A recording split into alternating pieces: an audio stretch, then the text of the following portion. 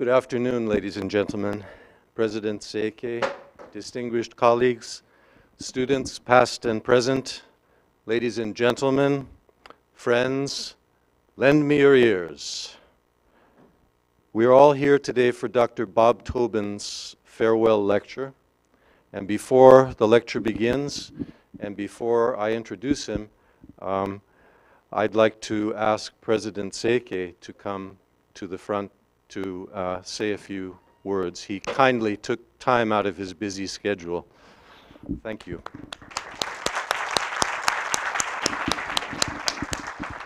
Thank you, Professor Hanley, for your kind introduction. Just a couple of minutes before, I just planned to sit very back on the seat and relax to listen to Bob's lecture. But thank you very much for giving me such an opportunity to make a brief remarks, and thanks to Bob.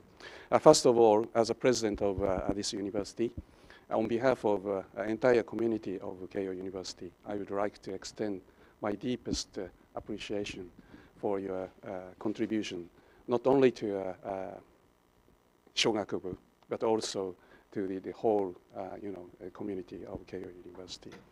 I think it was a really magnificent contribution. I really appreciate. And then personally, may I talk to you? Of course. I can't Bob? say no, Okay, right? Bob. Personally, at first when I heard about the news that Bob was going to retire, because my head situation is a little bit better than him, but I thought Bob is just as the same age cohort as myself. But amazingly, he is such an energetic person. So I couldn't imagine he is now 65 years old. But anyway, this is the rule of this university. So although we miss him very much, but he said he is going to stay in Japan forever. So we will be able to see him anytime we would like to, right? So again, I thank you very much for your contribution and your friendship to me personally. And I hope your rest of not retiring life. Maybe you have another project right after the retire from Keio. Much more profitable one, right? Anyway, I hope your next stage of your career will be successful. Thank you very much. Yeah, thank you. Thank you.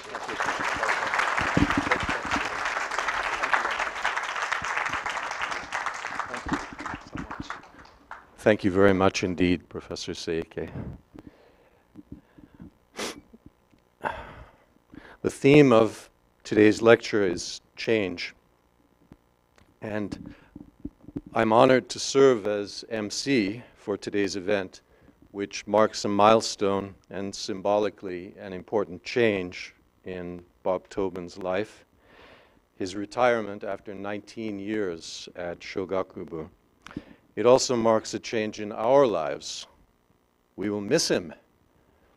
And change is the only constant in life, and change is a theme in human thought, from the Greek philosophers to the modern business fable, "Who moved my cheese?"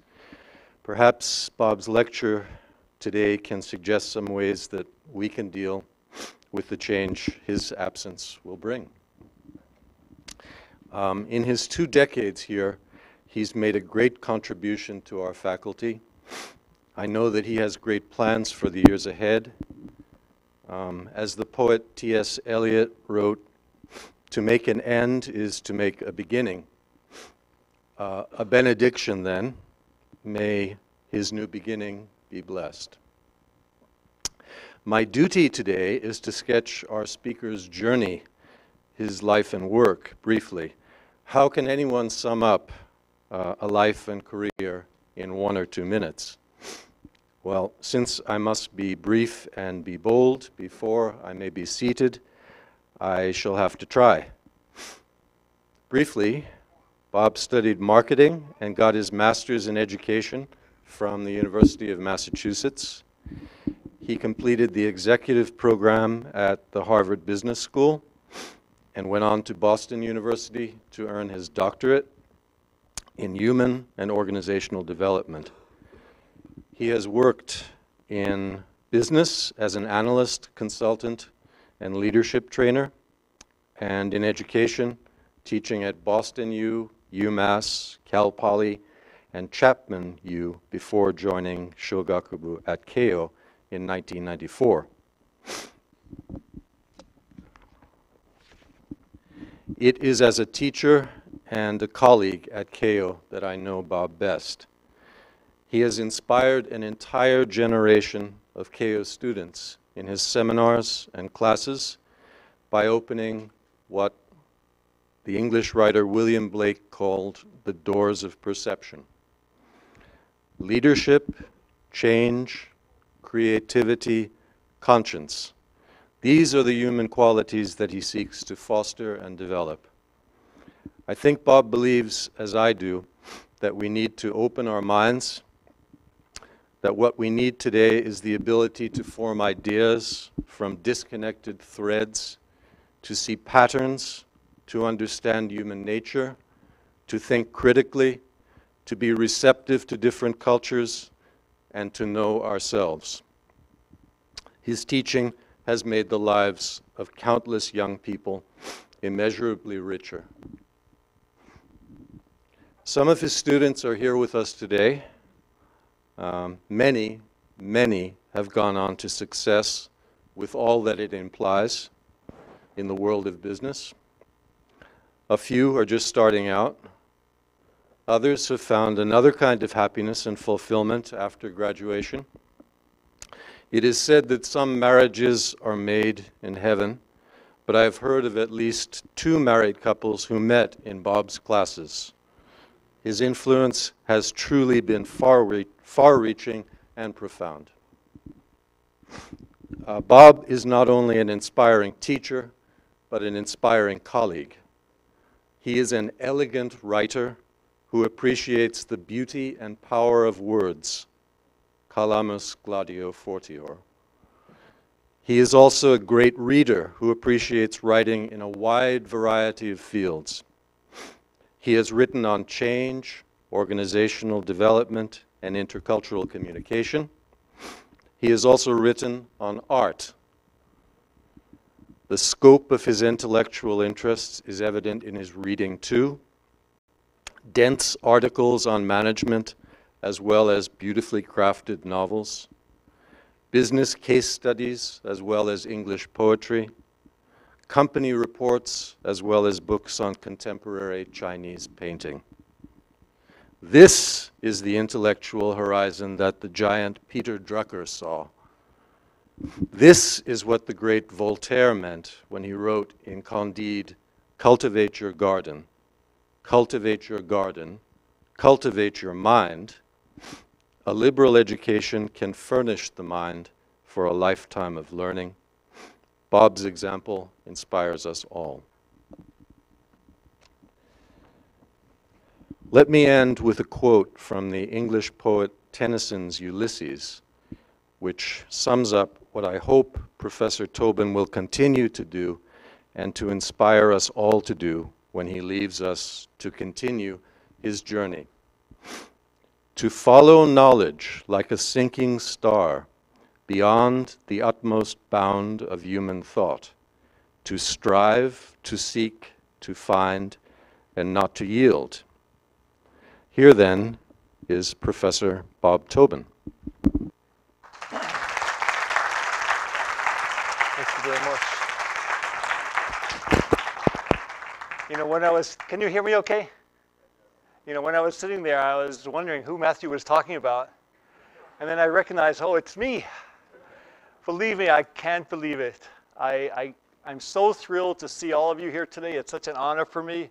But also, I can't believe that I'm retiring from Keio University. I'm here 19 years. I'm 22 years in Japan. I'm here with wonderful people. I'm here in this great university. I can only say thank you, thank you, thank you, thank you, thank you, God, thank you, everyone. Believe me, when I was a younger guy in California, And they knocked on my door and they said, "Do you want to go to Japan?" And I said, "No." I could never imagine that I would be here 22 years later. So let me talk a little bit about my journey and what I've done and what I'm interested in. This is the day, this is the university, this is the place. And usually when people hear me talk, they say, "Bob, are you going to talk about change? That's what you love, Bob. You love change." But I have to tell you honestly, I've changed. I've changed a lot. Are you going to talk about creativity? And yeah, of course, I'll talk about creativity. And what's the other one? Communication? Yeah, I talk about communication all the time, and it's so darn difficult. I'm working on it myself, and I hope that the students I've worked with have had a chance to learn something about communication from me. But today, I'm going to talk about something different, and that's courage. Because I think in many ways, what I've really been teaching all these years, and I didn't know it, was courage. Courage to do something different. Courage to do something new. Courage to take the next step. Courage to be yourself. I think everything that I've done in this university, everything I've done in my life has really been about courage. And you know, you can't encourage people to be courageous unless you're a little bit courageous yourself. So I really tried to be courageous myself and really tried to encourage students to take the next step.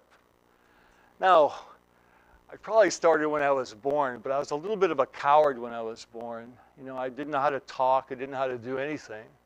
So we won't go back that far, thankfully. We'll go back to when I was a student at Boston University. And I have to tell you, I love Boston University. I loved it. I love it. There's only one university I love more than Boston University, and that's Keio University.